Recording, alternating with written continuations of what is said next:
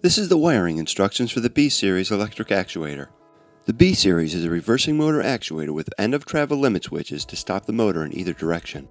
A wiring diagram can be found on our website, or if needed on the inside cover of the actuator. Safety first, make sure all power is off.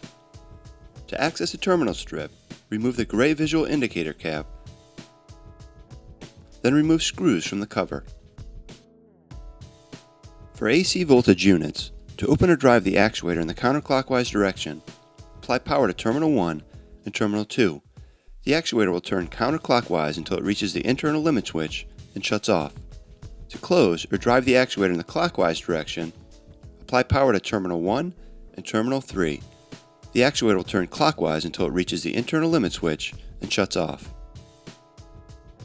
For DC voltage units, to open or drive the actuator in the counterclockwise direction, apply positive DC voltage on terminal 2 and negative on terminal 1.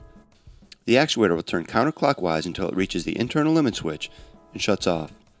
To close or drive the actuator in the clockwise direction, apply negative DC voltage on terminal 3 and positive on terminal 1.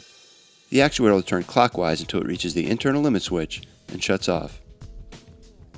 Auxiliary feedback limit switches may be ordered, but are not in the basic unit. Contact sales for additional information. To engage the manual override, disconnect power. For the 300 and 500 series, pull the declutching position indicator knob up and hold.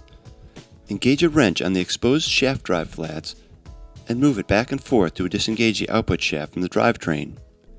After disengagement, rotate in the desired direction. Once the manual override rotation is complete, remove the wrench and release the knob. For the 800 series, turn the hand wheel in the direction desired as marked. Assured Automation, your source for manual and automated valves and flow meters.